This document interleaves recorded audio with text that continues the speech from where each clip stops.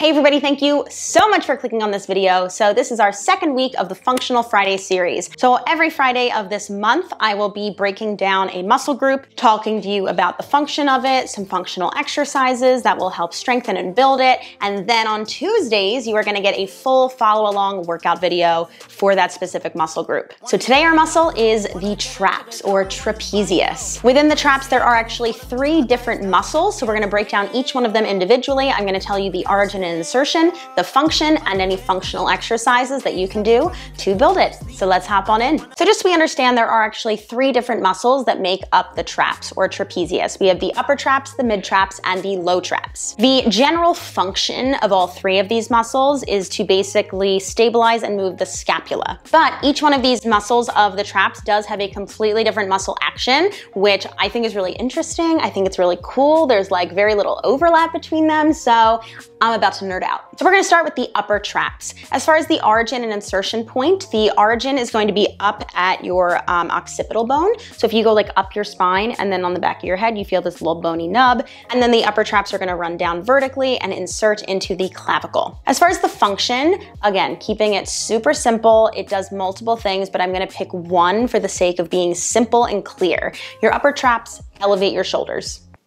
And then as far as some functional exercises you can do, I would recommend suitcase carries, really heavy deadlifts. Shrugs are probably gonna be the most like isolating of the movements that I just mentioned as far as just specifically targeting the upper traps. But I am gonna talk about this later. I don't really think that most people need to be focusing on building the upper traps unless you're doing it for aesthetic purposes.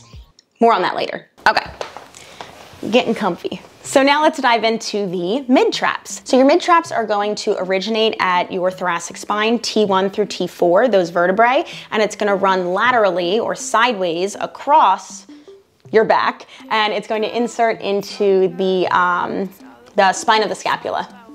As far as the function, again, I'm gonna pick one thing to keep it really simple. Your mid traps retract your shoulder blades or bring your shoulders closer together. Shoulder blades, your scapula. And then if we wanna talk about some functional exercises, some of my favorites would be a farmer carry. Another one is a rear delt fly and a standing scaption. Now keep in mind with all of these exercises, we're gonna hit a lot of different muscle groups, but these exercises do require a good deal of scapular retraction and they are really functional. So that's why I like them. So your low traps. Your low traps also originate at your thoracic spine from T5 to T12, and then they are also going to run actually diagonally and then insert into the spine of the scapula, just like the mid and low traps. So once you have all of those fibers together, they kind of make like a trapezoid.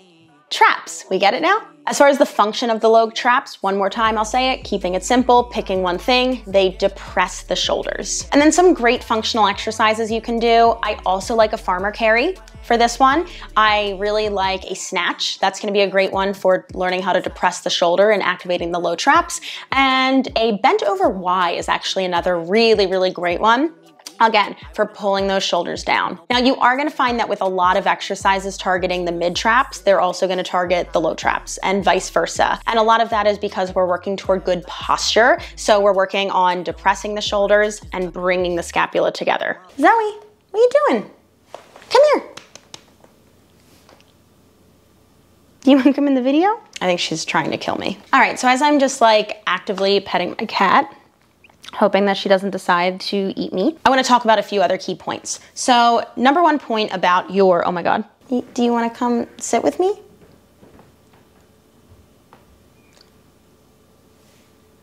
I feel like I should move. Do you wanna come sit? Come here.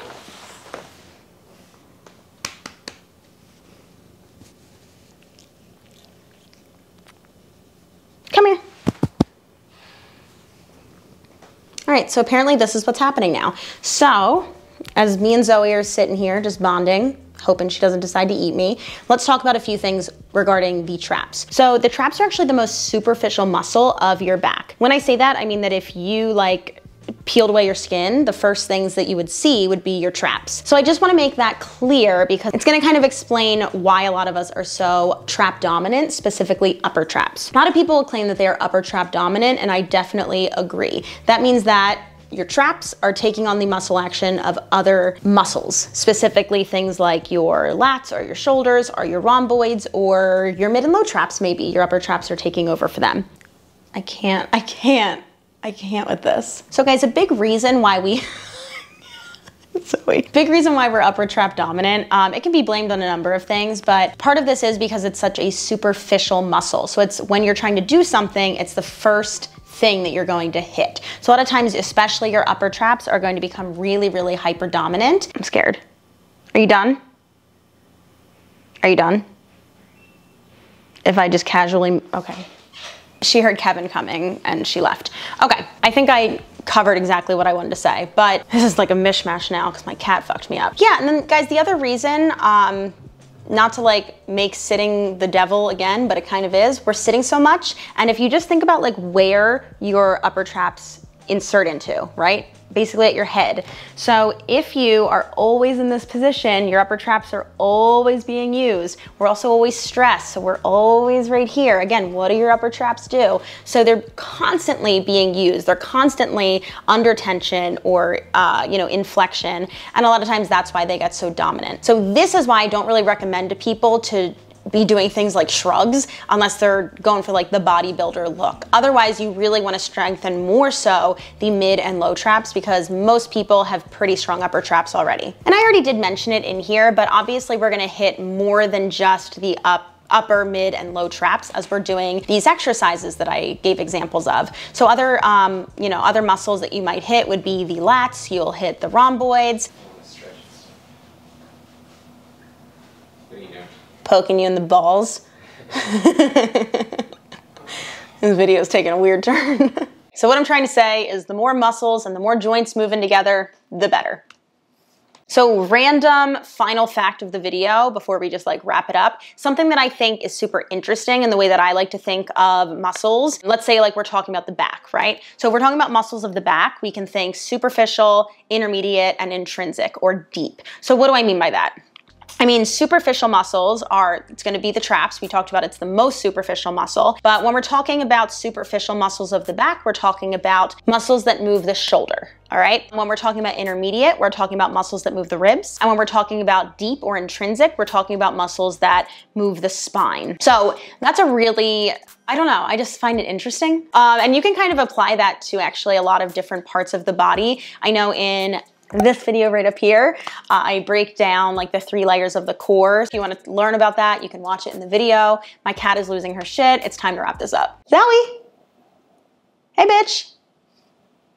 What up? All right, we're gonna wrap this up because the household is crazy today. Fun fact, I might be moving in like 3 weeks and we're gonna have more space than this, so fingers crossed we find out today. That was your trapezius functional Friday. Definitely hit that subscribe button so you don't miss the workout on Tuesday. It's not gonna be a trap workout specifically, it's going to be a pull day workout. So it's going to be the back pretty much, and I'm very excited for it. Any questions, leave them in the comments below. Let me know if you have a crazy animal at home. I would love to know that because mine is losing her mind. Let's see if we can get her here one more time. Zoe!